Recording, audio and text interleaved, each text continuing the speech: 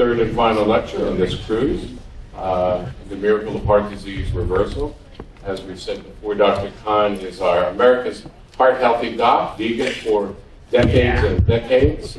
Let me see that again. You push ups on stage. That's right. He has his unique center up in Michigan and Detroit, outside Detroit, for cardiac reversal. He's on his second Green Space Cafe vegan restaurant and food truck. I didn't know that. It's called DEC. That's funny. So for our third and final lecture, Dr. Joel Kahn on the reversal of heart disease, all the secrets that he's done. Thank you very much. Thank you, Dr. David Flyway of Fort Lauderdale, Florida. If you have health problems and you live anywhere near Fort Lauderdale, Florida, that is a very, very, very smart man, truly. And the check, you know where to send the check to. I hope everybody's having a great time. A little sad, it's the last day, but at least the weather's beautiful. Everybody get home safe. I've enjoyed myself thoroughly. It truly is such a wonderful, wonderful crowd. And I wasn't aware of next year's agenda. It sounds insanely exciting. In fact, I left my very hardworking, lovely wife at home, opening our second restaurant, taking care of 3 shelter dogs and 1,000 things we do. We don't get away much. We're very homebodies. But I told her, I just called her, I said, we're going to Cartagena. We're going to Cartagena. Anybody see the movie Romancing the Stone? God, you gotta go. I want to go dance in that square and having my wife wear Kathleen Turner's little white cotton thing. I mean, some things I don't. I want to look like Michael Douglas in that movie. I do own many, many pair of cowboy boots, and they're all vegan now. They didn't used to be. A lot of them came from that same crock that was in Cartagena. If you haven't seen that movie and you're booking the cruise for next year, watch Romancing the Stone. Not sure there's a vegan theme there, but it's just a very funny movie. All right, let's talk about, so many reasons why you want to give up animal products and eat plant products. One, for the environment, very important. Big study 3 weeks ago came out of, let's say Oxford, I'm not sure that's the case. But, in fact, I just wrote a blog on it, it was Oxford. But that, by far, the best move you can make as one human on the planet trying to leave your progeny a nice planet is to stop eating animal products.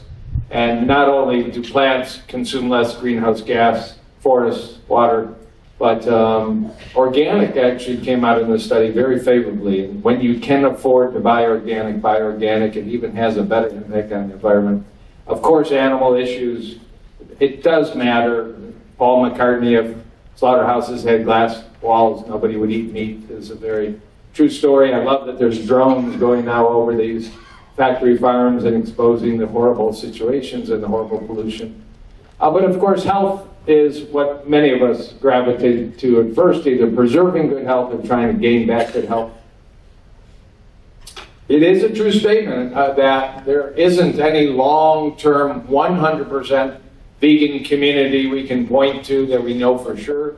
There's many very, very close to completely plant-based. Okinawa gets a lot of mention. Anybody ever, and I'm just rambling, but always with a reason. Anybody ever hear of the Chimani?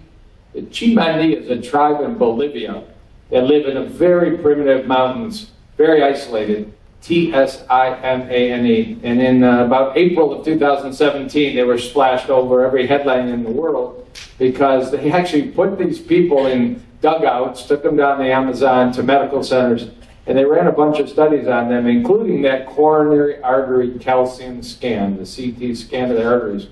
And they have the lowest rate of heart artery calcification at age 80 of any society ever described. In fact, majority of them have zeros at age 80, proving it's not, we can say that about a lot of places, but most places haven't had testing like that as part of a research study. So these Chimane had calcium scores of 0 at age 80 with a very high frequency, very unknown to have heart attacks there. And their diet, again, is almost completely plants. It's very low in fat naturally. And all these longevity pockets, although the Chimene are not considered a blue zone, but it's just one more that's been reported with very detailed cardiac data. So doing it for health, but the biggest basis to say we can prove that this dietary pattern has a dramatic health impact is in terms of heart health. And some of you will know the giants that I talk about. Hopefully I'll indicate to you at least some data you don't know. And don't leave to the end, because the last 10 minutes are very, very interesting new data. All right, so if you were at my talk yesterday, I pointed out that I was very proud. I've been on the Rich Roll podcast. It's my third time this week. Rich Roll, one of the most famous plant athletes in the world, a man with an incredible story of his own, of health recovery this way and incredible fitness. But I'm very proud to announce this was the #1 podcast in the world in health yesterday on iTunes. That's a very big deal.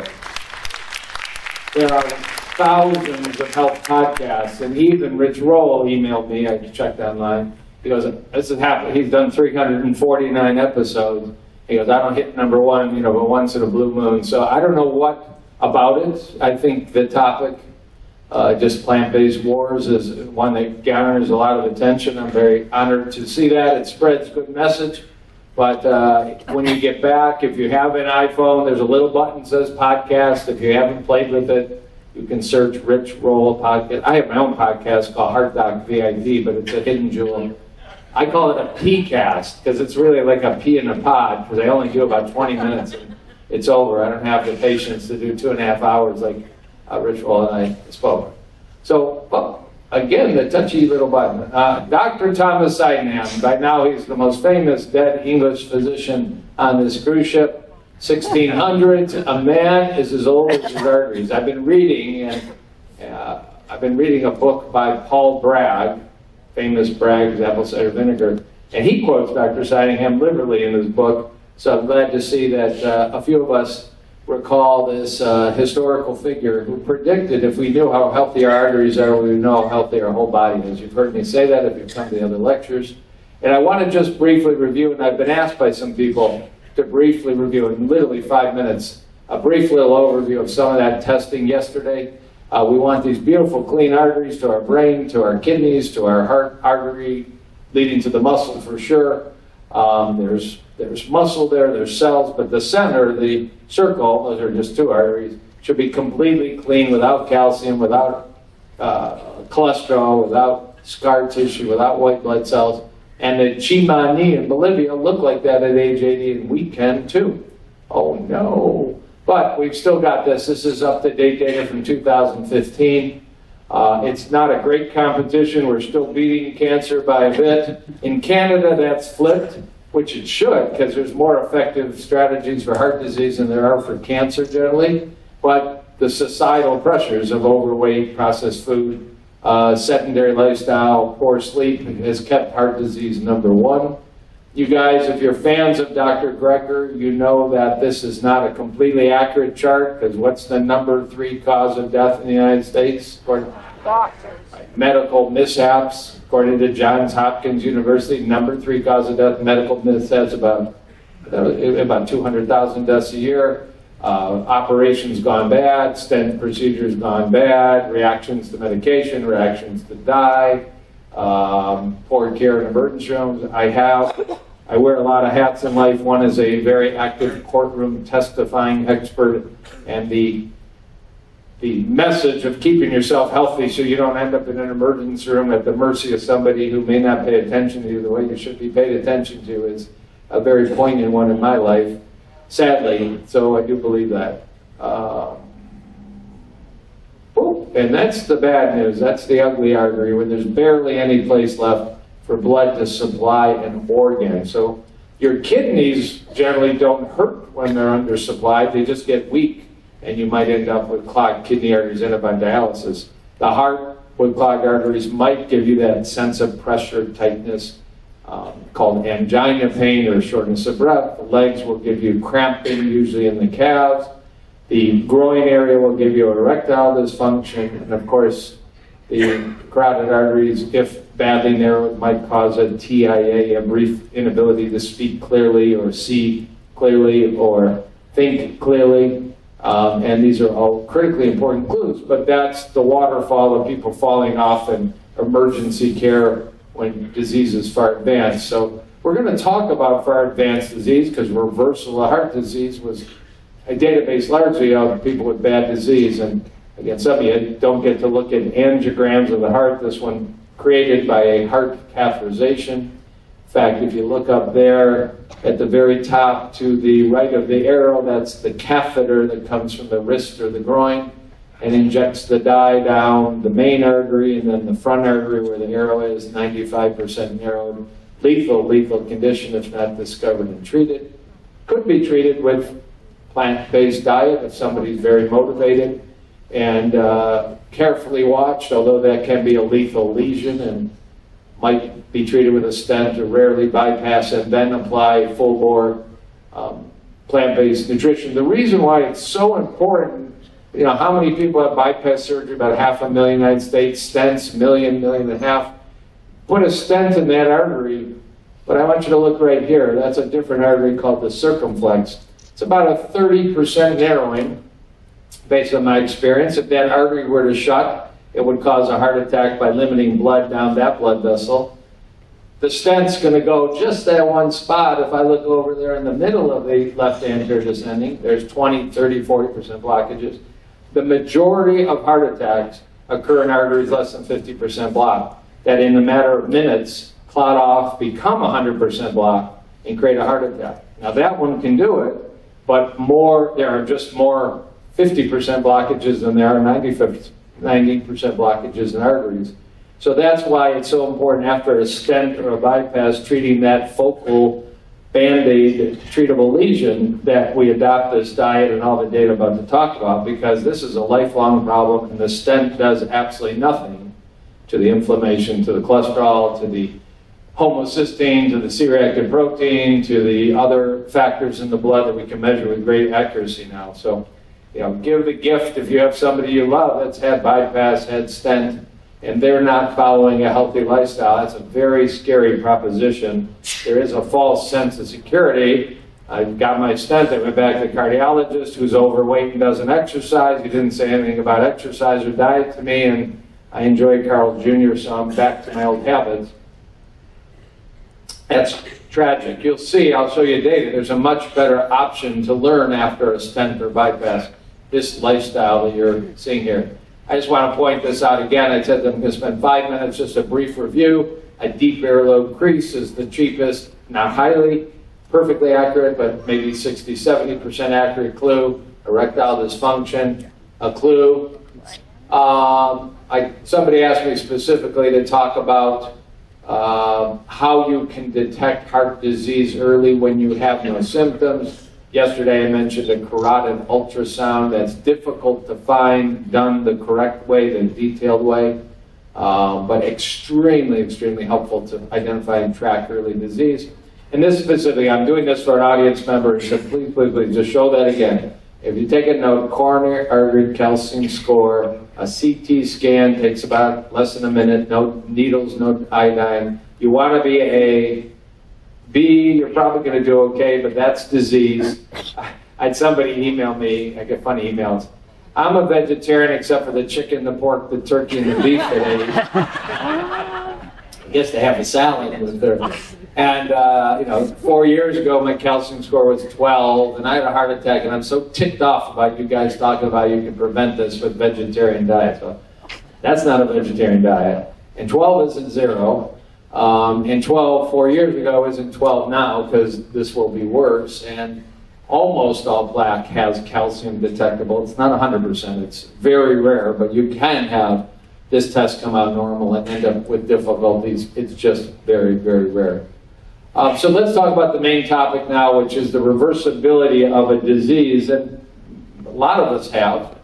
May not know it, may have it at a very early age, may not have it ever show up during your lifespan, but it'd be better not to have it and to get rid of it if you could. Food is medicine. I'm going to go through that. So this observation may be well known to many of you, and for those that haven't seen it, it's important to point it out, because it was the basis of a whole series of studies.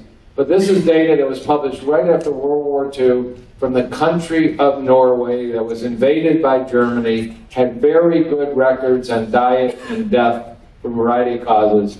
And an analysis what happened to the number of deaths during World War II when the Nazis occupied Norway, considered accurate data. And against all reasonable predictions, given the stress and the difficulty and the poverty of 2 or 3 years of occupation, there was a rather dramatic drop in deaths that quickly, right after the war, came back up. And in a paper published soon after the war, it was hypothesized that the strategy of the German regime was to take animals out of countries they occupied, back on trains to the native land to feed soldiers, feed the administration, feed the population, leaving Norway largely a nearly completely plant-based country, sort of like Finland I talked about, but a dramatic and forceful way to change the diet of a country. And this was noticed by a number of people as a clue that death was dependent on lifestyle to some degree, and death was dependent on diet to a large degree. And these researchers set the pace for the names you know, but I want to show you some of them. So I won't talk at length about a Dr. Kempner. If you're a fan of nutritionfacts.org, you may know his name, a German Jew that came over right before World War II to Duke. Duke was a little tiny backwater medical school. Dr. Kempner set up a lab to study low-fat diets with very little animal foods, starchy foods, a lot of rice, fruit, and demonstrated in very well accepted scientific studies you could reverse many kinds of heart disease, kidney failure, diabetes, and obesity with a low-fat, starchy diet, sort of the precursor to John McDougall. Published many papers, established what was called the Duke rice diet, which became wildly popular for about 25, 30 years. They treated almost 20,000 people there as inpatients, including people like Buddy Hackett, Elizabeth Taylor, Lauren Green. It was the place to go to rejuvenate and lose some weight for your next movie. How many people think the next picture's got a little humor? So that's supposed to be a Dr. Morrison, Lester Morrison. I'm going to show you some data, but he's a difficult man to find a picture of, apparently. That's the Doors Morrison. I won't talk about Roy Swank, but many of you, again, are very knowledgeable people. A professor of neurology at the University of Oregon in Portland, who did a trial that ended up 50 years of using a plant diet in multiple sclerosis, very careful clinical evaluation showing that people stayed in remission far more than expected using a low-fat plant diet. Published the data all the way through 50-year follow-up. The only comment on his evaluation was there weren't MRI scans, because there weren't any at the beginning of the study, and counting the number of plaques in the brain on MRI is felt to be a scientifically valid way. So Dr. McDougall did a one-year study to reproduce the Swank diet, couldn't show in just 1 year that MRI scans differed. People did feel better. So it's left it a little up in the air, but you would do a great gift to anybody with multiple sclerosis. There actually are books called The Swank Diet for Multiple Sclerosis, and they're very consistent with everything you learned. I talked 2 days ago about Dr. Ansel Keys, but when Senator McGovern was involved in dietary guidelines, well, let's talk about Nathan Pritikin and some of the others and how that relates to Norway.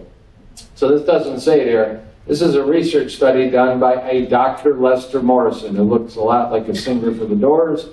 Dr. Lester Morrison was an internist in Los Angeles, very big practice, big cardiology practice, and he was aware of this Norway data. And right after the war, he said to half of 100 patients, I want to put you on the ever-popular Nazi diet. Nobody's ever written a book called Eat Like a Nazi. It might work, it wouldn't sell, it would be offensive. But he did put this together in a way that he reproduced what he imagined the diet in Norway must have been. And half of those 100 people ate that way. They all had had previous heart attack. Half were told just keep eating the way you eat. You can see what it does for weight, and you can also see how much people weighed back then. The men in the group reduced their weight from 166 to 141. Pretty hard to find a 166-pound man nowadays. Women 145 to 124. And some of you have booked appointments with me to talk about your cholesterol. 312 to 220. This is 30 years before a cholesterol medicine was really on the market that might have worked. People reported feeling well, exercise, and all the rest.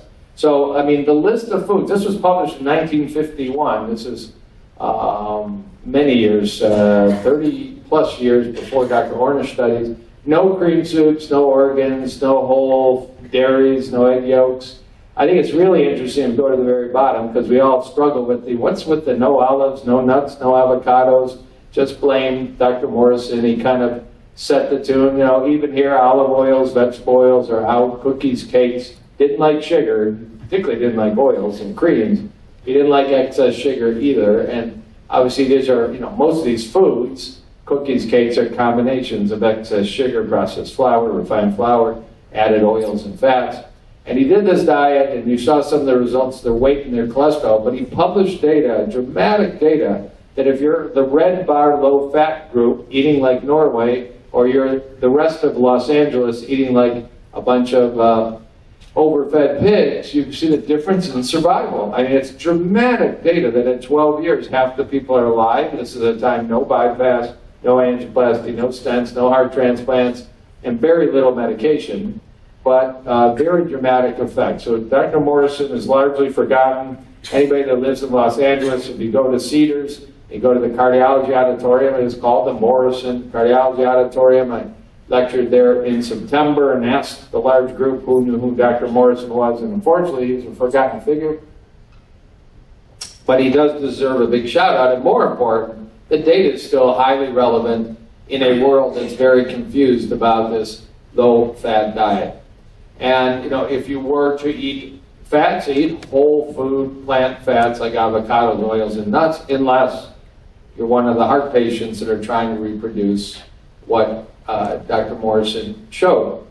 So when we move on, the next hero here, somebody who knew of the Norway data, was a biospace engineer living in Santa Barbara, California, who had a very bright mind that went way beyond just aerospace, even though he had 30 or 40 patents, was building parts for the Air Force, had a thriving business. But he was aware of what was going on in LA with Dr. Morrison. In fact, he booked an appointment with Dr. Morrison when he was about 41 years old just to go for a checkup because he kept hearing this word cholesterol and this issue, and he ate a very typical poor quality Western diet. He went there and had his finger poked and found out his cholesterol was over 300 and 41 or 42, and Dr. Morrison had him do an old-fashioned stress test called a master's two-step. Just go up 2 steps, down 2 steps, up 2 steps. Do it long enough, you might develop tightness, you might develop shorter breath, you might develop changes on your electrocardiogram, and he actually flunked that stress test at age 41 or 42. Dr. Morrison gave him a very scary prognosis, which very appropriate in 1952, 53, 54. And he told him about this data he had, and Mr. Pritikin was very bright, very motivated, very focused. He goes, I can do it, I can even do it better than you're doing it. And he adopted the diet, and he lost weight, and he brought his cholesterol down to 120 from over 300. And he started running, and he never stopped running his whole life. He lived way beyond predictions, and died in 1985 in his mid-70s of a non-cardiac disorder. He ultimately had normal stress tests. He reversed his heart disease in terms of stress tests. He never had an angiogram.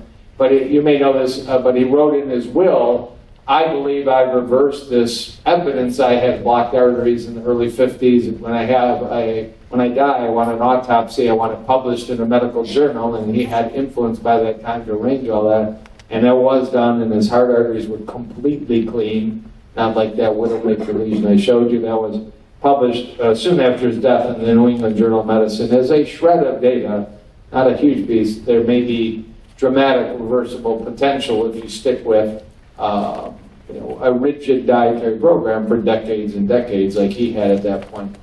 But he not only built parts for the Air Force, he started accumulating more experience with his own health, started giving some advice to people who asked him. Ultimately, he established in a series of hotels on the West Coast the Pritikin Center and started accumulating data before there were computers, just little pieces of paper and cards.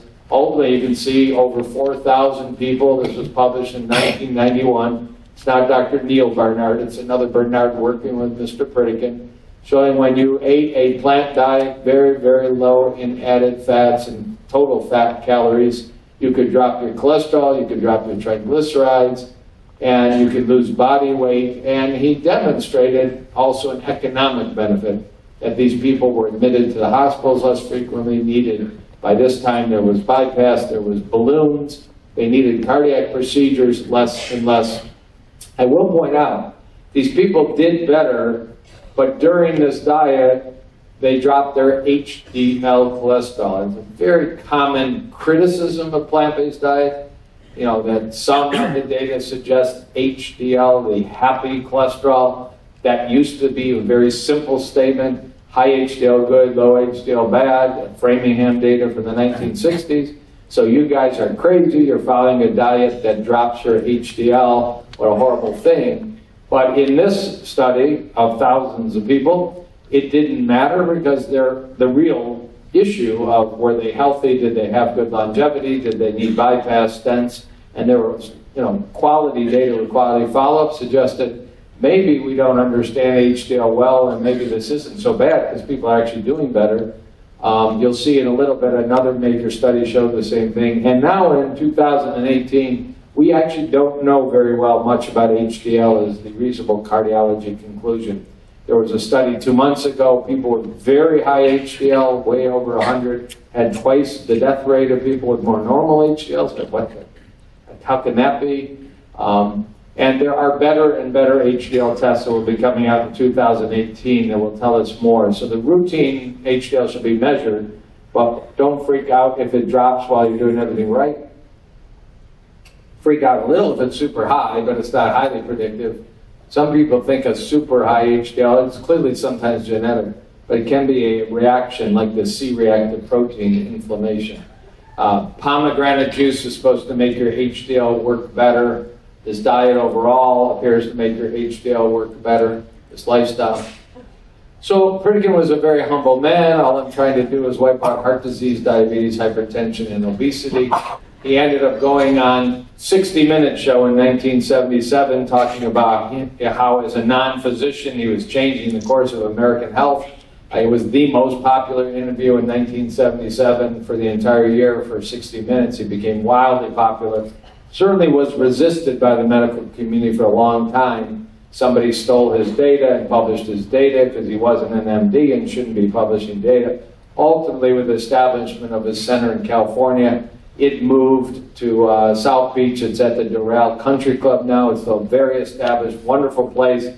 If you need to follow up from this trip with another exposure, not on a cruise ship, 10 days, 7 days at the Pritikin Longevity Center in South Beach would be a very wonderful exposure in a beautiful setting. You can walk into the Doral Country Club and get a steak, but they encourage you to come over here and eat with the Pritikinites, of course, because you're there to learn and do lectures and exercise. It's a pretty intense week. There's medical doctors there, so you get a very complete checkup. So Mr. Pritikin lives on through his foods, his books, his legacy, Dr. Greger's grandmother. But, we've never had on the cruise, and I don't think we will because of his speaker's fee, Dr. Dean Ornish, pictured here next to his rabbi. No, not quite his rabbi. So, Dr. Ornish, who's become a friend in the last few years, I had to work on that for 25 years to say that. He's a man, he's so busy. I left him a phone message about 7 years ago with a specific question introducing myself. I got a call back 10 months later with, "Hi Joel, I'm answering your message." As if it was, 10 minutes later. But he is standing here next to a man who influenced him greatly. It's a cute little story. This is a yogi named Satchidananda. I understand some of you were actually at Woodstock in 1969. I heard this in an elevator talk. Satchidananda gave the introductory blessing to the whole Woodstock weekend. He's a very well-known yogi and philosopher. He's written some amazing books. I've read some of them, really non-religious books about peace and meditation and food and health and general spirituality. But when Dr. Ornish was 13, this is a true story, he grew up in Dallas. His father was a prominent dentist. They were already interested in alternative medicine and philosophies. Instead of a bar mitzvah party, his parents brought Satchidananda to their house and spent some time, and it resonated with Dr. Ornish, a very sensitive and wonderful man. And he became a student of his and adopted yoga and meditation and healthy plant diet that Satchidananda taught. And when he got into medical school, he took a year off to do a very small study where he put, I remember, 18 patients in a hotel for 4 weeks, got a little money as a medical student, fed them what became known as the Ornish diet, I'll show you in a minute, and documented some common question: how quickly when I adopt this diet can I help my heart? He documented in a small group of 18 heart patients that were having angina, the blood pressure, the cholesterol, and actually the stress test improvement. Their stress test done before and after improved in just 4 weeks.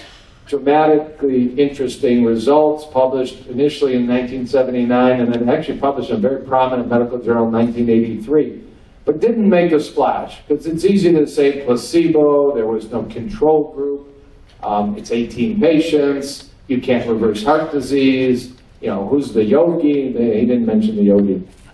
But even then, because of this influence, it was a program of diet, walking, stress management with yoga, social support, love. Dr. Ornish is the equivalent of Dr. Ruth in terms of love and emotions, and his next book is supposed to be out soon. It's called Undo, about undoing stress. He always jokes, I'm not a Hindu, I'm an undo. And it's a rather important, I give him credit for keeping our toolbox broad.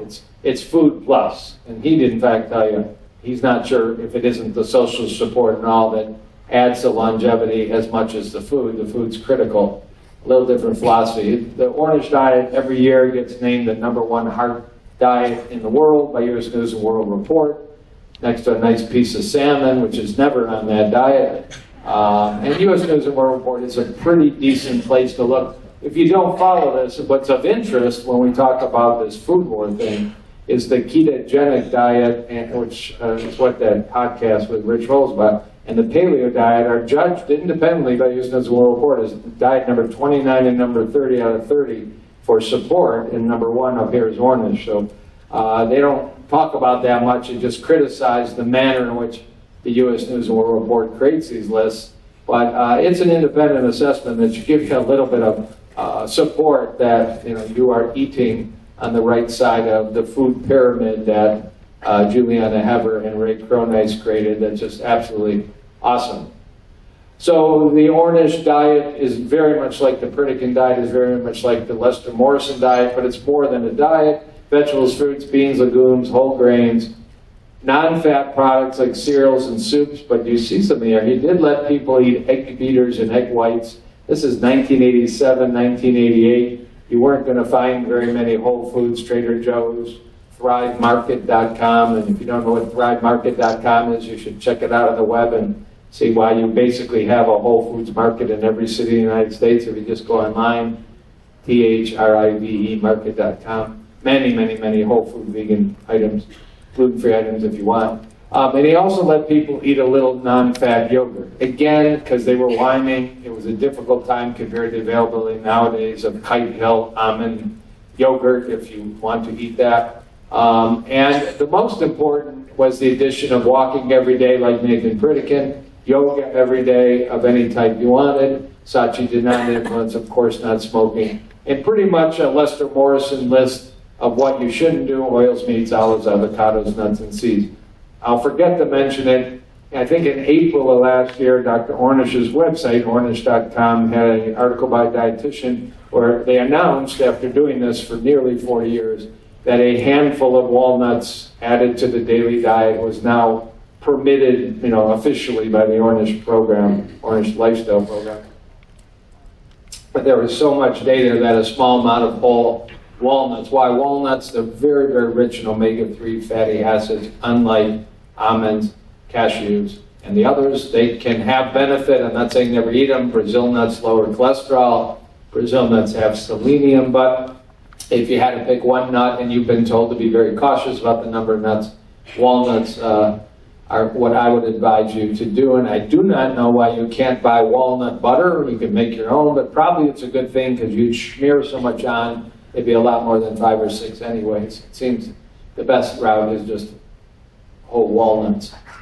So, Dr. Ornish published first in 1990 the results to follow up on that early study that people criticized. This study had a control group. Half of you heart patients eat the American Heart Association diet. Half of you follow my lifestyle and food pyramid with the most sophisticated follow-up in terms of angiogram data. This was answered every question people had criticized about that early study. I started my practice July 1, 1990. I've already been a plant eater for 13 years. This journal came to my mailbox 3 weeks after I started my job. I thought I was the most knowledgeable cardiologist because I know how to put a balloon up your nose and down your toes.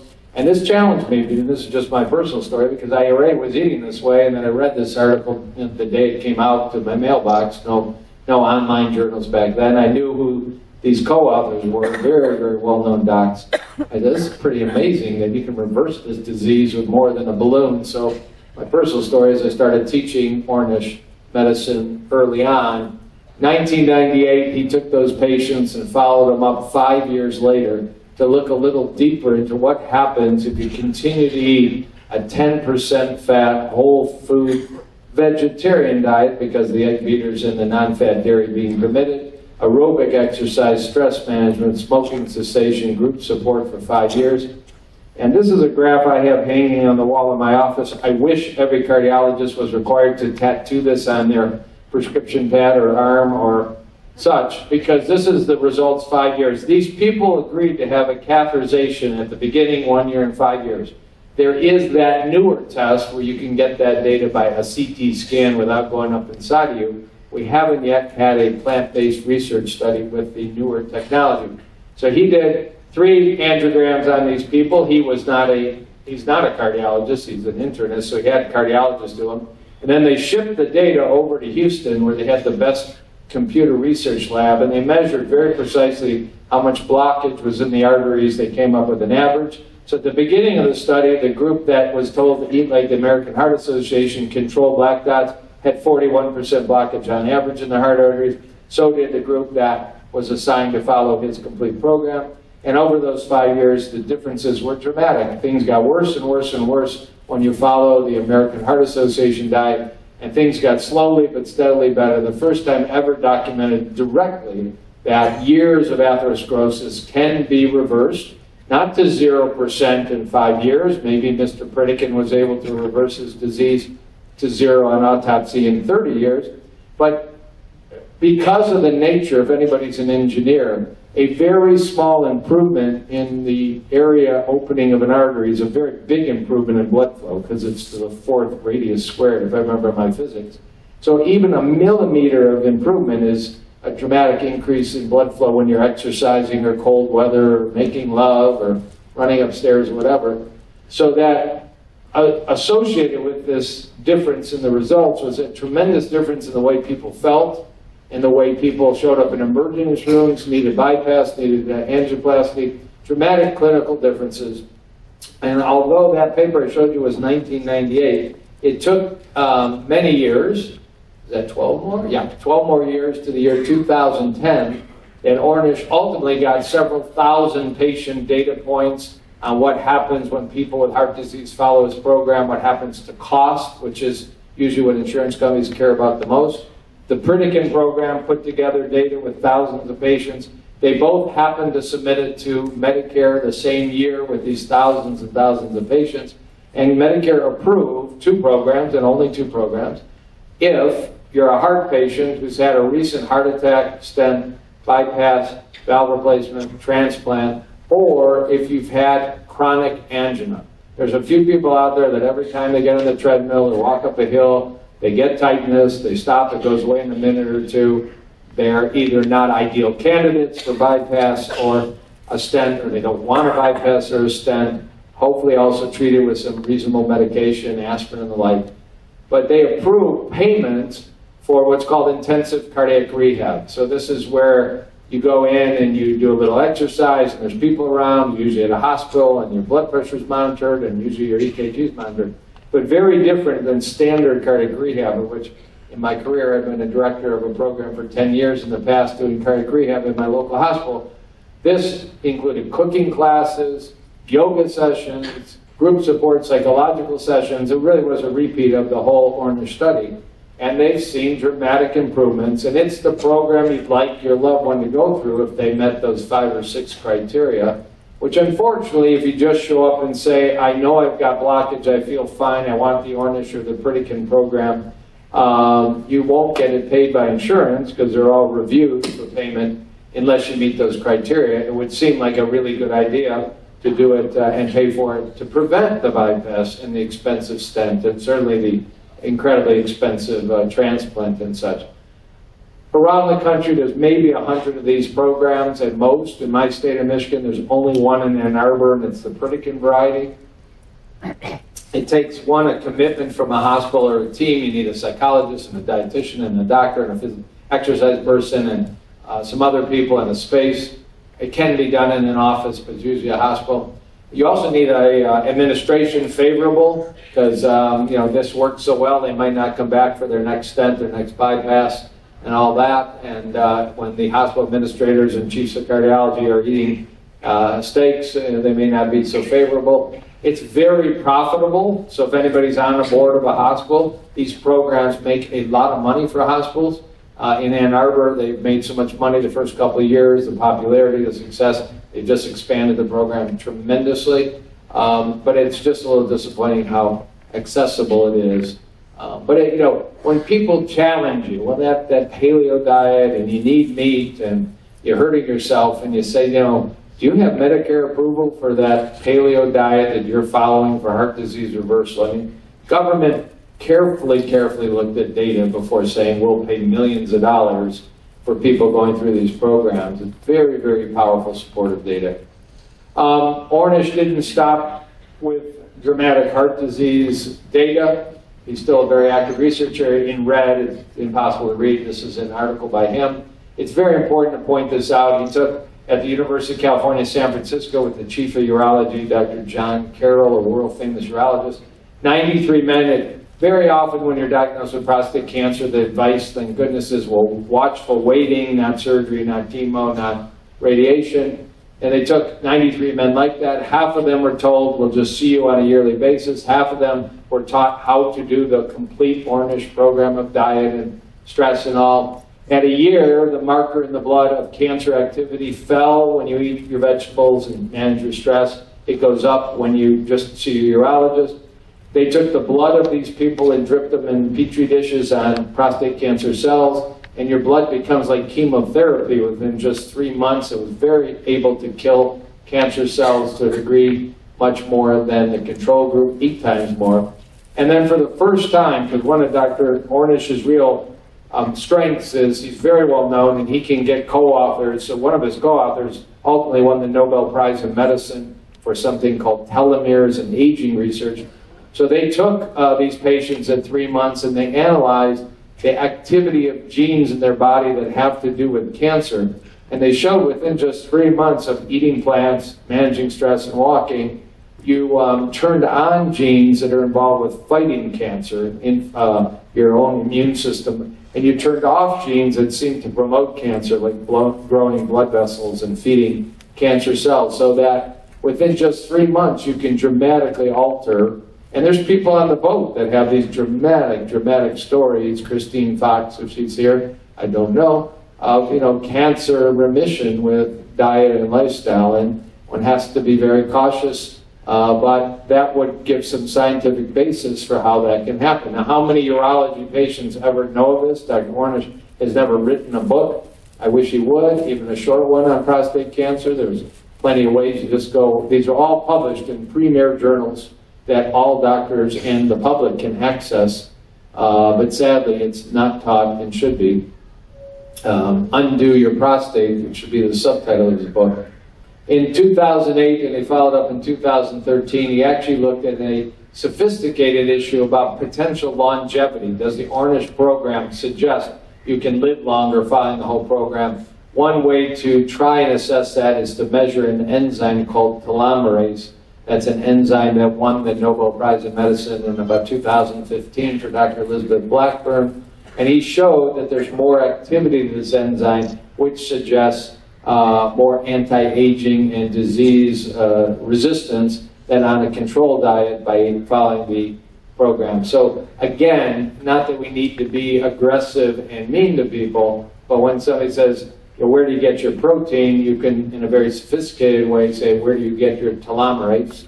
Because be a good t-shirt, no doubt.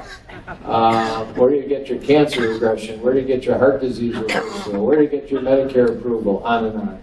Well, everybody's best friend, the big smiling Dr. Esselstyn, to show you his data. Not that it isn't worth going deep into it, but just for sake of time. Some of you don't know this story. Dr. Esselstyn, his wife, Ann Cryle Esselstyn, is a legacy. Her grandfather founded the Cleveland Clinic, a surgeon. She grew up there. Dr. Esselstyn, he's from, if you don't know this, his family owns a farm in upstate New York. It's one of the 10 oldest family farms in America from like 1650. But he trained at the Cleveland Clinic as a surgeon, concentrating on thyroid and breast disease, had a long and very prestigious career, won a gold medal at the Olympics, and won an award during Vietnam as a physician.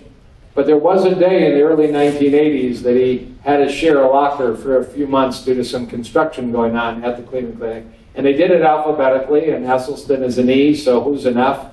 Was Dr. Rene Favalero. Dr. Favalero from Argentina was the first surgeon in the world to do bypass surgery in 1969. So these two guys were about the same age, were sharing their gym shoes and their scrubs in the same locker and became fast friends. And Esselstyn had the bright enough mind, and Favalero knew it too. You don't really do anything to cure disease during that bypass. You're just rerouting stuff, right? And Esselstyn said, I'm just cutting out cancer. I'm not really doing anything to change the chance of getting recurrent cancer, right? So he started reading and studying, and he read about Norway, he read about Pritikin and Morrison, and Ornish data wasn't published at this time, so he wasn't actually aware of Dr. Ornish for a few years. Very few of us were. But he created with his wife Ann a little pilot program where he went to the cardiologists and surgeons at the Cleveland Clinic and said, give me those that you can treat, those that are just too sick for bypass, too sick for stents and balloons, and let me try and reproduce Norway and Papua New Guinea and the Chimene in Bolivia and feed them like we're eating upstairs on the 14th floor without those foods that are believed to damage arteries, damage endothelium. Create a diet that's naturally low in fat, because all foods have them. Even the humble potato has some fat. Leafy greens have fat, but we can, and he used cholesterol-lowering medication, which was now on the scene if needed. No formal exercise philosophy, no formal meditation philosophy. There was group support. This is the famous general surgeon at the Cleveland Clinic who could no longer operate and was very frustrated that he was told by the people there that your blockage is not good for balloon or bypass. Quietly walked in Dr. Esselstyn's office and said, I'm ready to do this, and repeat angiogram, one of the most stunning and most famous repeat angiogram pictures we have, entirely due to plant-based eating. Plant eating. No egg whites and no egg beaters and no non-fat dairy officially permitted in Dr. Esselstyn's diet. Another blockage where the black arrow is on the right that was much better. Dr. Esselstyn never had the funding that Dr. Ornish did, so these were clinical observations. These were looking how often people were admitted to emergency rooms before and after they adopted what many people call the SE diet. Dramatic data, I'm sorry. Dr. Kim Williams, who a year and a half ago, longtime friend of mine, cardiologist, spent a lot of time in Detroit as a chief of the department, made this famous statement: there are only two kinds of cardiologists, vegans and those who haven't read the data. You know, certainly in your face, how can you not talk to patients about this wealth of data? Never big enough, never large enough, but the Medicare data particularly is large and impactful, and it's still never going to be presented at almost all cardiology conferences in the country. The largest concentration of plant cardiologists is now at the University of Chicago, where Dr. Williams is chief. There's 9 of 20 cardiologists are plant-based. His strong influence and leadership. But for most hospitals, that's 0 or 1. Dr. Williams has another quote, maybe you know this, which is, I don't mind dying, I just don't want it to be my own fault. And that has taken on a legacy, because if you Google that, I don't mind dying, I just don't want, people now have that on t-shirts and pillows and coffee mugs and was no business he started up, but usually they put his name underneath and at least give him the credit, you know, and that's not a bad philosophy to follow anyways. I mentioned briefly yesterday, this is what I call Plants Plus, because in my particular training of integrated medicine, the background that Dr. Bleiweiss has been studying and leading much longer than me, there are enough data to consider adding certain things to a plant diet, particularly for heart patients, maybe for everybody. And one is the difficulty in getting a vitamin that's involved in whether your arteries get calcified and aged or not. Vitamin K2, found in a soy product called natto, common in the Japanese diet, very uncommon in American Western diets or Western diets in general. And data from a study of over 4,000 people that the higher your blood level, actually the higher your dietary intake, then presumably the higher your blood level of vitamin K2, the less calcified are your arteries and the less events. I mean, would you mind taking a vitamin that has data suggesting less artery damage and less artery death without completely firm data? I mean, that's an individual decision. Enough that many multivitamins add vitamin K2 to them, not all. Dr. Furman's does. I'll show you another one in a minute. It's a consideration, but in my practice, if you're a heart patient with a calcium score, you're going to be on vitamin K2, and I use a brand that has 320, called UG is microgram, not milligram. Recently, there's a new, I don't know if Dr. Bleiweiss is still here, but you have in your cells mitochondria, here's your heart squeezing, and inside every cell are thousands of, they're called the powerhouses of the cell. And there's a new role of vitamin K2 in helping mitochondria function more efficiently. So there's some new data that if you're an athlete and you're on vitamin K2 supplements or placebo, you actually get a little extra endurance, which to some athletes might be a big deal. There's some suggestive data, higher blood levels of K2 and less diabetes, less dementia, and less cancer also that exists. There's an article out there on the web I've written about vitamin K2 and heart disease somewhere. Trying to be gentle with this. There we go. There is a topic called chelation. Plants Plus. Plants are awesome. Just expanding your mind, but always staying where there's literature and science that it may be possible to remove plaque and calcified plaque from arteries using chemicals. The story, the backdrop story, I'm going to stick time, is in Detroit, in our auto industry days, many people were getting exposed to large amounts of lead and mercury, particularly lead. If you fell in a vat of paint at a Ford plant in Dearborn, Michigan, you were exposed to an enormous amount of lead, and you were at risk of your very health and survival. And at Ford Hospital, which is about half an hour from the plants, they developed a program of giving these people in the 60s and 70s intravenous chemicals that they knew existed that can bind lead, mercury, calcium, and remove it from the body, and they saw a dramatic improvement. And there is actually a FDA, or no, there's an insurance reimbursement for treating people with lead and mercury toxicity with chemicals called chelating agents. But there was this rumor that maybe this also helped heart disease, that these patients that were being treated for environmental and accidental overdoses reported their blood pressure was better, they were breathing better, their chest pain was better. It became rumor, but it was only a rumor. You couldn't find much science until 2012. And in 2012, a large study done at University of Miami, right where the CME program is from, demonstrated convincingly there was reason to believe this might actually work. This is some results on somebody with a very high calcium score using an oral form of chelating agent that has some scientific support. I showed you this yesterday only because it's interesting, and I apologize for the trigger finger. This is the study from University of Miami, published November 2012. Major medical center, major journals, respected scientists, not fly-by-the-night snake oils. But if you could choose, if you were a heart patient with diabetes, and you could choose to be the purple or the blue line at the top, which is the number of events you had in the 5 years following the study, getting placebo intravenous and a placebo multivitamin, or you could be the green line, getting real multivitamins and real intravenous chemical called EDTA chelation. There was a big difference, and it launched another ongoing study right now at the University of Miami, funded by our government, all over the United States, to try and prove definitively that this may become available. But it is available already in your town, somebody has IV chelation available, somebody has oral chelation available. It's a consideration. It's something I use on occasion. This is that carotid, and this is a nice one. It's different than the one I showed yesterday. This is a way to make me a mini little Dr. Ornish.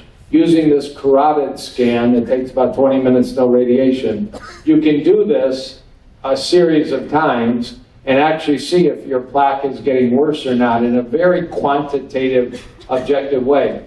So what that says is this was the right carotid that was 35% blocked in December of 15, and within less than 2 years it says it's 23% blocked. And on the left side, it was 41% blocked, and now it's down to 21% blocked, plus other measurements, 34% blocked, down to less than 20. And then the T is for thickness, and this is the measure. This initially, the thickness of this gentleman's arteries were 1.1, and went down, got improved. So originally, this said he was 74 years old, and he had the arteries of a 90-year-old, and it actually came down, and he started eating plants without oils, and he took vitamin K2, and pretty sure he did some oral chelation. There's some other tricks there. But it is possible to reproduce some of this data using the diet that we teach, but also adding integrative medicine, recognizing we don't have enough data. We have data, we don't have enough data. But if you had disease, would you want to try some of this stuff? You know, some patients do and are willing. Quick little case study, famous in Michigan, more on the diabetic side of things than the cardiovascular side of things. Mark Ramirez, 1990, he's a tackle, University of Michigan football team, Rose Bowl trip 3 times, fit, big guy, family riddled with diabetes. He's Latino, and there's a very high rate of type 2 diabetes in the Latino population. And by age 30, he's a AT&T exec, he's got kids. I haven't looked this while because I know his daughter now, she's probably about 27 or 26. I see a face. But anyways, clearly overweight, no longer the football player, buff guy that he was. Age 30, told you have high blood pressure, high cholesterol, and you're a diabetic type 2, just like your mother, your brother, your sister, who have had dialysis and amputation and eye problems. And he gets on the whole regimen from age 30, 35, 40. And about age 44, his in-laws give him a very powerful gift. They give him a copy of Forks Over Knives and Dr. Barnard's book. And he gets serious about it that day with his lovely wife, Kim. And if I can go backwards. Boom.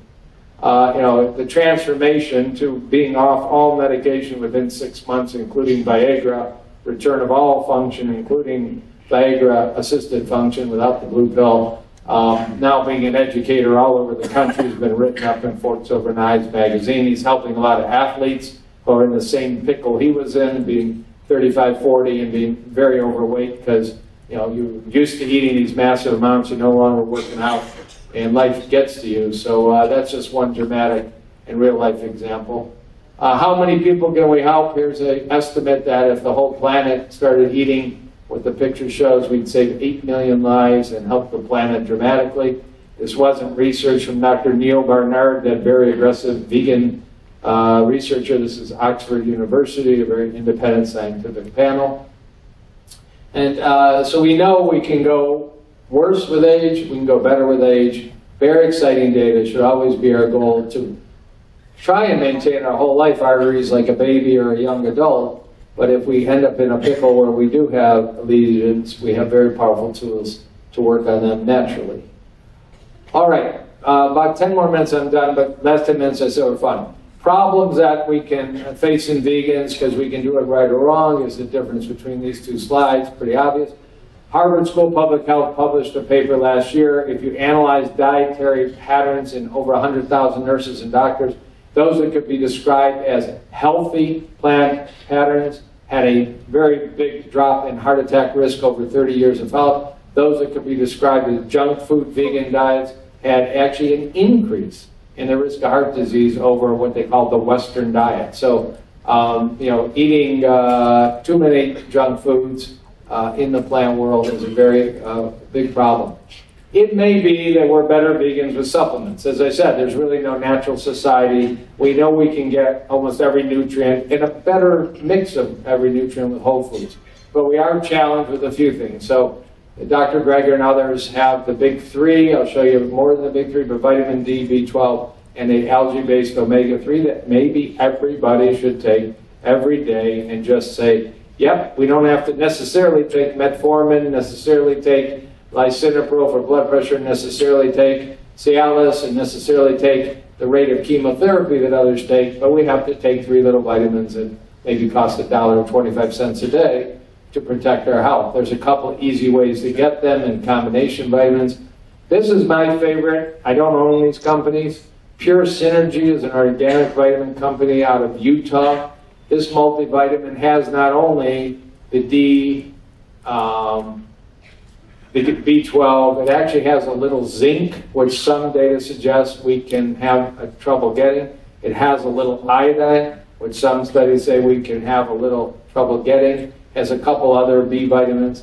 And there's a lot of algae-based omega-3s. This is new to me because this is the one that I think is the most potent, has the most milligrams of EPA, DHA on the market, and a little bit of vitamin D. So these together give you a real nice mix of, if we were to have Juliana Heber and Ray Cronites in the room, Ray's a real expert on nutrition that's needed for plant diets, and he would tell you B12, D, omega-3, zinc, iodine are the biggies, and you can cover your bases in a very simple way, and actually an organic vitamin, which isn't such a bad deal. So these are all available on online sites.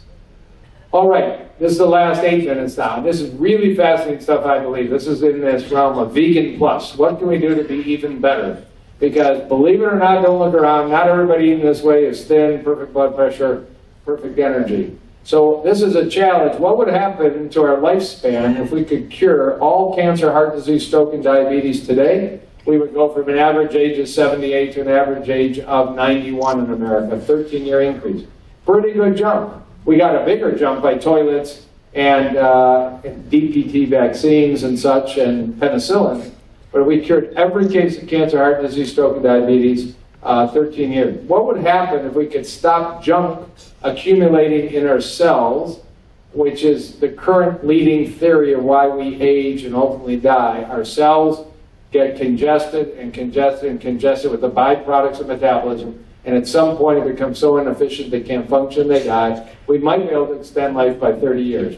So wouldn't it be great to feel good, know you're helping animals, know you're helping the planet, and actually plan on having good health longer than the average population and all? So plants are going to help us, but they may not be enough.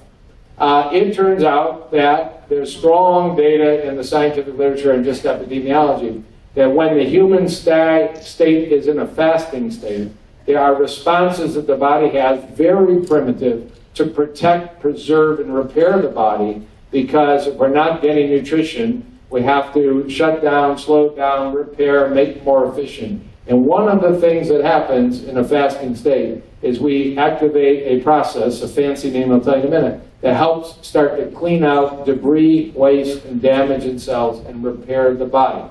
So there is a phenomenon called overeating, chronic overeating. Again, Ray Cronites, one of my new gurus, is very big on talking about the fact it's common in the vegan world to say you can eat everything you want. Well, it's probably true of cruciferous vegetables, kale, bok choy. You're not going to gain weight eating large bowlfuls. But I do believe you can gain weight eating large amounts of potatoes and starches and lentils and peas and beans. Wonderful foods, but why isn't everybody real thin? And maybe we should start talking about eating well, but not as much, and purposely taking a break.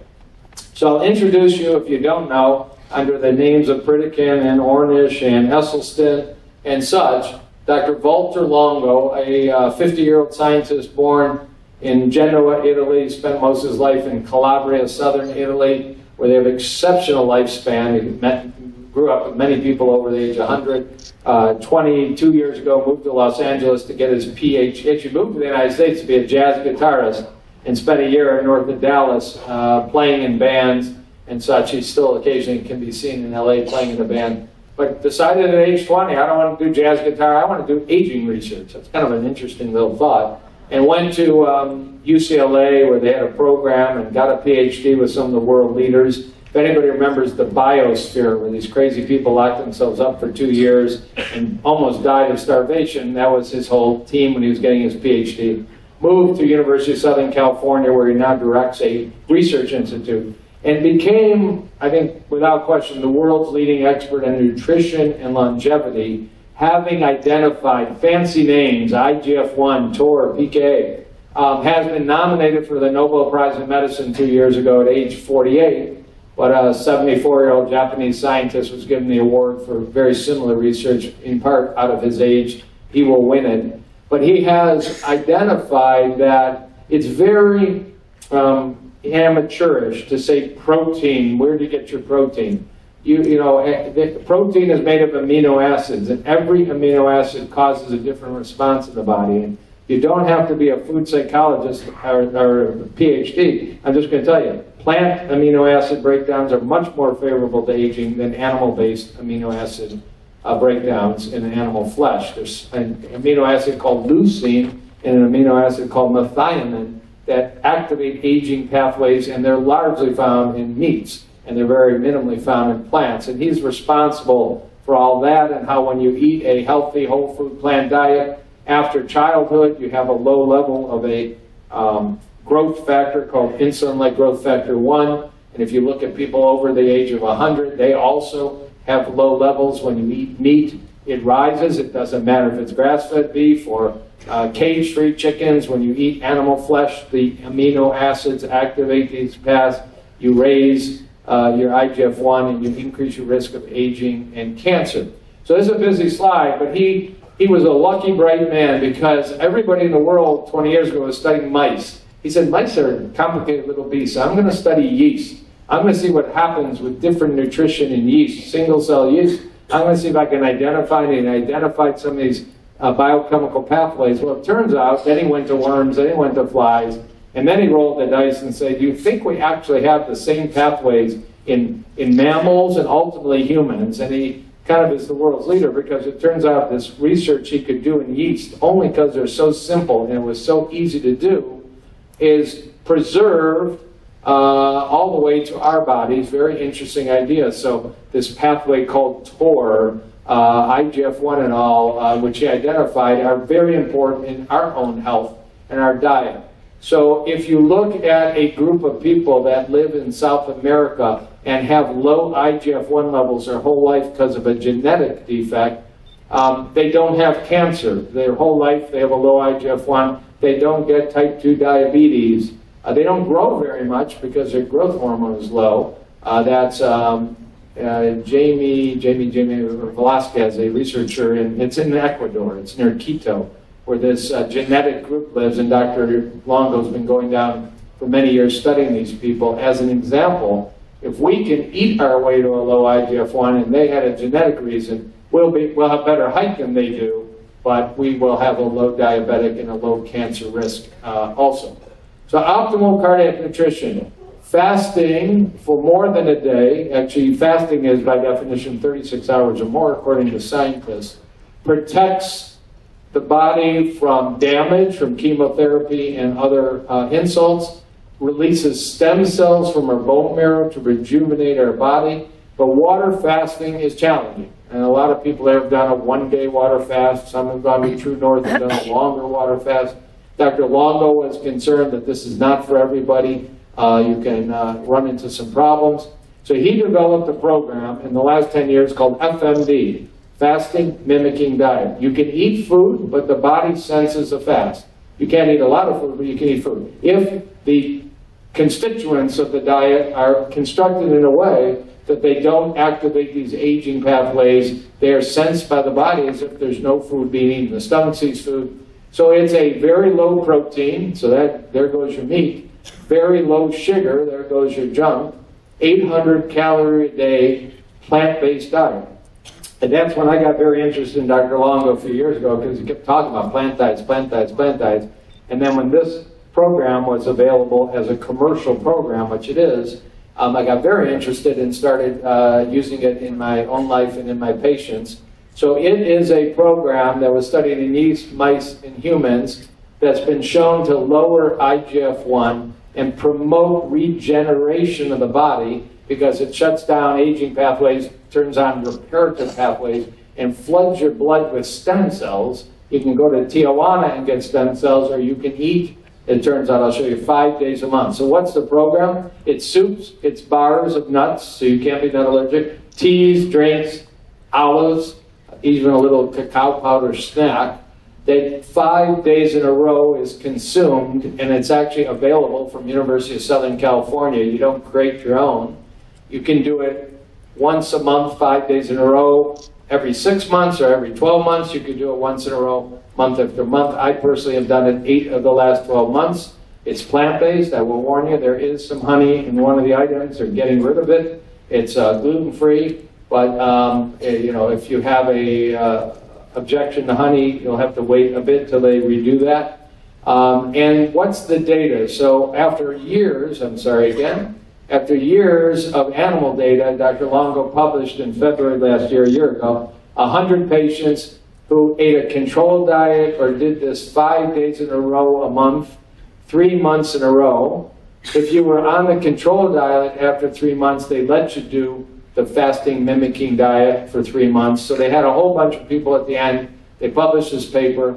And the data, what happens to body weight after 3 months, 5 days in a row, each month for 3 months, body weight goes down, but it's all belly fat. This is the real flat belly diet, not the bone broth one that my friend Dr. Petrucci is selling right now on Amazon. Belly fat goes down, waist circumference goes down. The fourth one, muscle mass actually goes up. Because if you're an older person, you don't want to lose muscle. If you're a younger person, you don't want to necessarily lose muscle. If I give you chemotherapy or Zika, you're going to lose weight, but you're going to lose a lot of muscle and fat. This diet preserves muscle mass. Blood pressure goes down. I've had patients for the first time get good natural blood pressure control using this program.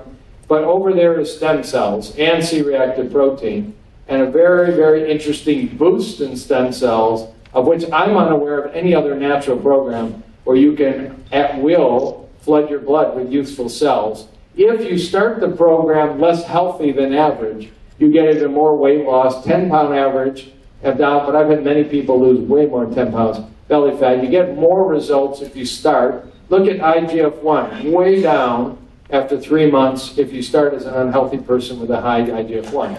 So I've done this, and I don't recommend you do as much as I have, but in the first 3 months, I dropped 18 pounds without an effort, and I had not dropped 18 pounds. I will tell you, I weighed 202 pounds as a 41-year vegan. Every day of my life, I didn't even step on the scale. Whatever I tried, I just was a little thick. I wasn't happy with it, but you know what? I was working hard and doing what I could do. 3 months later, I dropped 18 pounds, and now it's 25 pounds. I never gained it back. It's the easiest program I've been through. My blood pressure's down 20 millimeters of mercury. There's a cost to it. You have to buy the food from the University of Southern California. They are progressively dropping the price. The average American spends $35 a day on food. On the cruise ship, you're probably spending more. This program might be $40 to $50 a day for the cost of what they provide. But it's medical food, and it's whole food, and it's the real McCoy. Here are stem cells at baseline. Stem cells boost up. This is all very high-level published research. I'm just going to tell you, if you're a human getting chemotherapy and you eat this diet before, during, and after, you kill more cancer cells and you preserve more natural cells. Studies going on all over the world right now, Cleveland Clinic, Mayo Clinic, using fasting mimicking diet. It's actually got a trade name, Chemolieve. It's not available yet because they need more data, but they have very exciting data.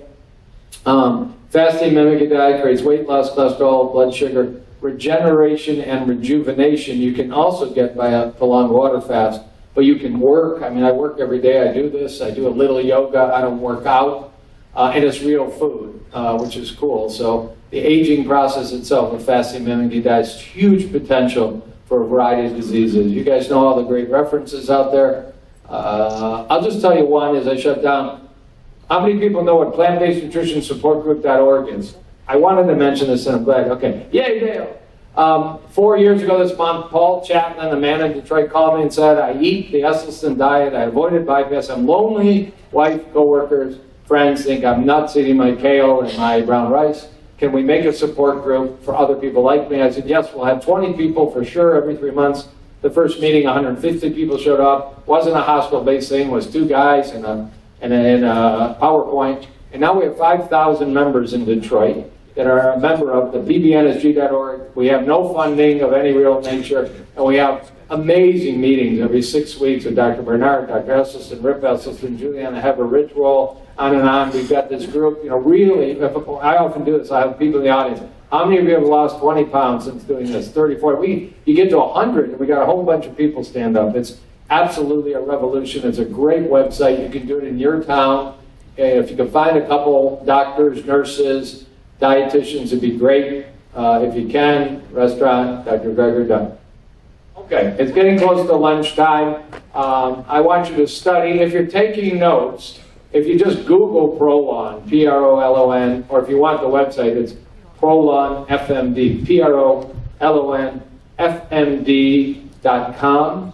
It's a beautiful, informative website. This is not Nutrisystem Marie Osmond. This is a program that is changing medicine through food unlike any other I've ever seen in my career. I can vouch for the scientific, strength to it all. If you want, you can, if you're a podcaster, put in Dr. Walter Longo's name. There's many podcasts that he's done and talks about it, YouTube's. Learn more about it. It might be, if you're frustrated, a way to accelerate your hitting your goal. Very cautious if you're very old, very cautious if you're a type 1 diabetic, very cautious if you're underweight or serious medical problems. They have a medical director you can talk to at the company before embarking. But if you just want to help your body, it's a great thing to do. Many people report pains in their joints and their back and their skin and all kinds of things are better. And there's a reason to believe that's true because of stem cells. So a little twist on what you typically hear, because I do believe we can take plants and push it even further and get even more dramatic results, a bit radical approach. Few questions and then it's lunchtime. Yes? K2 brand, if you ask what I like, it's called Microbiome Labs. Microbiome Labs. It's called Megaquinone. Microbiome Labs will get you. Yes, sir. Okay. Yes, sir. Yeah. Right.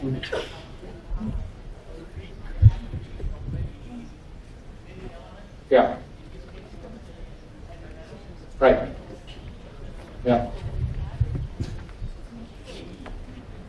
Yeah. So I'll anticipate a question. If you did a chelation program, the chemicals can't only identify calcium. They might bind magnesium, they might bind other. It's always recommended to take a multi-mineral vitamin while you're doing chelation to supplement those others. And most multi-mineral minerals.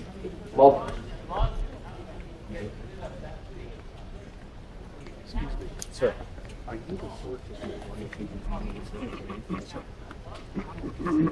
Yeah, you urinate them out. They're identifiable in the urine. So they bind, they tight, and you urinate them out. You drink a lot of water during this process too. Yes?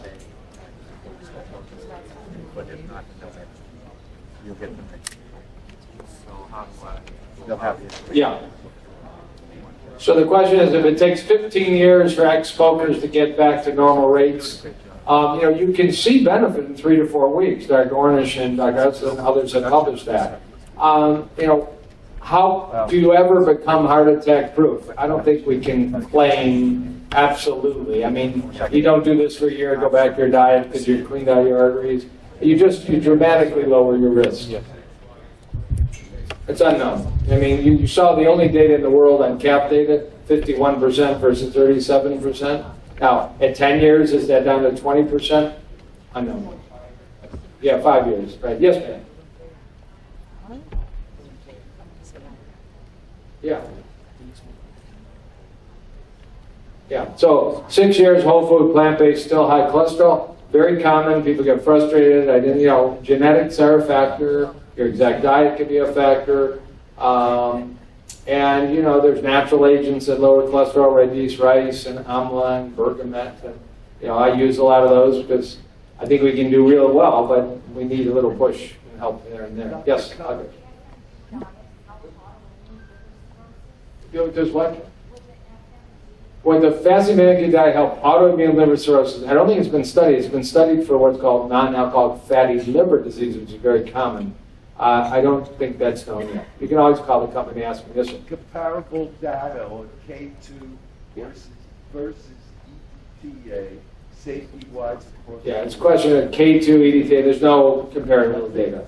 And most people should do both, you know, if they didn't. Yeah. Yes? Yeah. There's a number of companies. I use one made in Orlando called Nanobac, Nanobac. You got to buy it from Mr. Mezzo, the company, he's particular, but he has the published data. He's the guy that's got the science study. Yes, ma'am. Yeah. Yeah. Yeah. Yeah.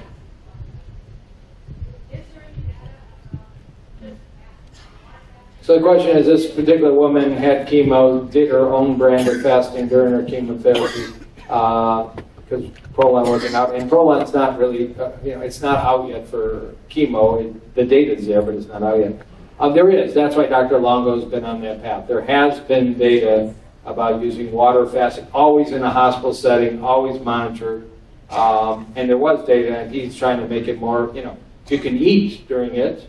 And you don't want to lose weight for a lot of people during chemotherapy. They're already losing weight. So he's done that to take that to a safer level. I would be safe to say, yes. Yeah, so is AFib and arrhythmia, heart disease? Absolutely. Do we have much data about any lifestyle measures other than weight loss? Because weight loss, sleep apnea, stress on the heart, which is always a good idea. We don't. We don't have published data. It's a good question. So do it this way for all the other reasons. The weight loss you might enjoy might also help atrial fib. We eat more magnesium than the rest of humanity, which helps heart arrhythmia. Well, a lot of people with atrial fibrillation, yeah, well, but they may need medication too. Yeah, you don't want to have a stroke just because you're eating Radicchio. Yes, sir. He will. People have tried. Somebody died in Italy doing it because they got the mix wrong, and he got very nervous about that and ticked off a cancer patient who made their own. So he's got it patented, trademarked. He's very emphatic. All his shares in the company are in a research fund. He makes no money from it. He wants you to do it the way the science is behind it. Individual. There is, I'll tell you, there's a growing interest. Ketogenic diets, low carb, higher fat diets are the rage in California. You can do it with plants. I mean, there's a Facebook user group of 50,000 people that chat with each other about plant-based ketogenic diet for weight loss and diabetes reversal. There's no meat, there's no cheese, there's no dairy, there's no eggs, there's no bacon. There's walnuts and there's, you know, avocados and nuts. And so, you know, that is worth researching. I talk about that on that Rich Roll podcast. I think it's fascinating. Dr. Longo's program is basically a plant-based ketogenic diet for only 5 days, not for 50 days or 500 days like they do with meat. Yeah.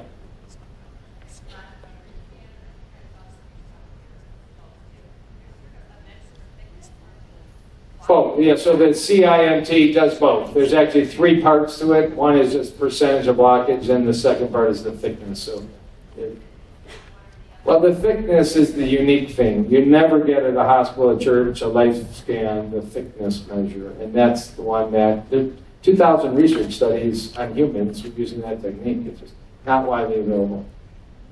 Yes, sir. What causes high lipoprotein A, and how is it treated? Okay, lipoprotein A, I didn't go deep on. It's a kind of cholesterol you have to have, a $20 blood test.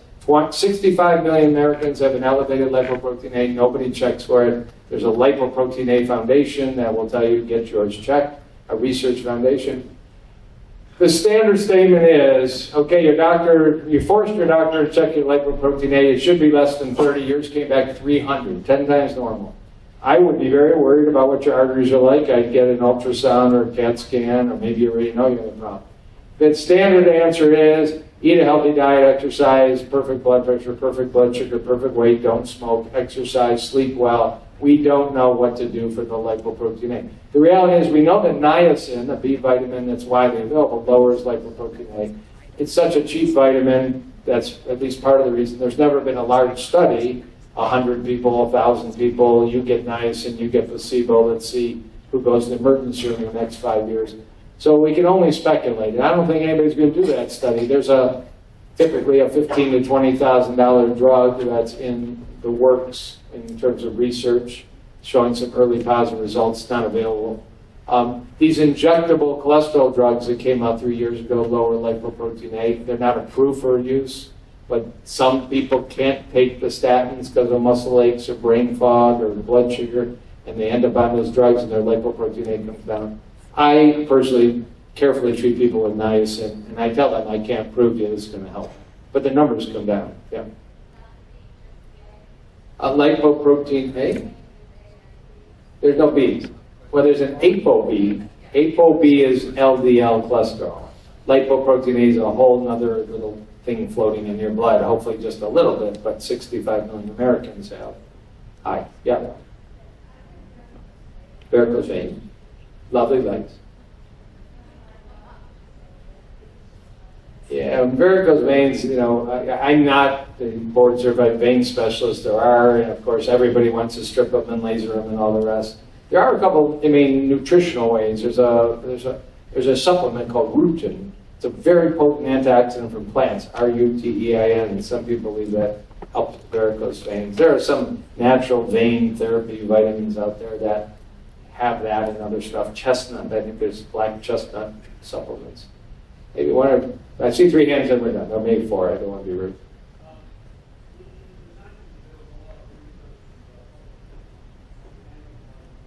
Yeah, right. Well, it's asking about, yeah, so there isn't anything. I agree, you're right. I won't repeat your question. You're right. It's a problem. I don't know if that theory, a few people left in the world think that theory has got some value. That bacteria might have a role in atherosclerosis.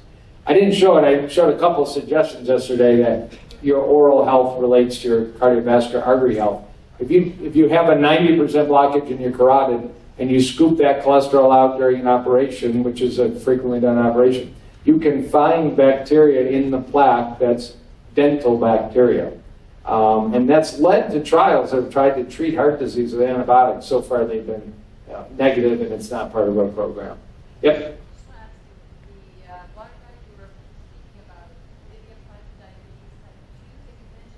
Well, the fasting mimicking diet, there's an ongoing National Institute of Health trial, highly funded on it.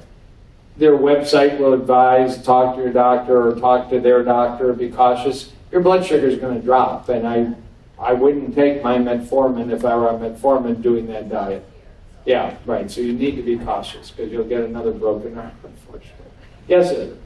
As far as the FMD, I can't hear you. The FMD, you mentioned that some people tried to mimic it and did the combination wrong and failed and suffered for it, but all it is it's an alternative to fasting. So if they can fast, then that would still be better, right? It's more than that. It's it took them 10 years. Why is there hibiscus tea, not green tea? Why is there lemon tea, not peppermint tea? Why is the minestrone soup a very unusual degree of spices and herbs? And he'll tell you, every time you change a component, like some people want a cup of coffee with it because it's supposed to be 5 days without coffee. Probably no harm. Some people actually think fasting with coffee is a good idea, but he never studied it with coffee. He'll tell you, we've got something pretty amazing. Why not just do it that way? But if you said, for 5 days a month, I'll eat 800 calories of plants, you probably have a very good shot of helping to control your weight. We overeat. That's certainly the common message. Be careful on the ship. Certain religions fast during the day. Any benefits to the Ramadan. I've got data I've talked about. Ramadan, the problem is they go, from 8 hours to 15 hours, depending on the time of year, and then they eat like crazy people, some of them. I'm not being at all offensive to them, but the published data is their overall calorie intake isn't that much less in the month. There is overall an average drop in blood pressure, body weight, blood sugar, but it's unclear if there's much of a health benefit. The Latter-day Saint, the Mormons, fast regularly. There is data from Utah that they have less cardiovascular disease in registries than those. Or at least Latter-day Saints that practice fasting have less heart disease than Latter-day Saints that don't. There isn't as much data as we'd like to have about cardiac benefits to fasting. I think if it'll help you control weight, blood pressure, blood sugar in a way that's without drugs, it's awesome. So the question is, can you lower your calcium score? And you can. I mean, I showed one slide. The only thing we know that's been shown to do it is chelation. None of Dr. Ornish's, none of Dr. Helson's studies did calcium measurements. Now, when Dr. Ornish lowered plaque, he must have presumably lowered calcium, but it wasn't measured. And is that the goal? Well, some researchers would say, once you got plaque, calcium makes your artery tougher, stronger, less likely to blow up like a volcano and cause a heart attack. It's a controversial area. But in the research studies that was used during the oral one, as your calcium score went down, people reported feeling better, stress test got better. It seemed like it was a good idea. It's not a goal hardly anybody talks about, but it's possible. Is there any validity to baby aspirin? The baby aspirin, the U.S. Preventive Task Force, the body that tries to analyze this, and if you're 50 to 70 in good health, aspirin a day may lower your risk of heart disease and colorectal cancer.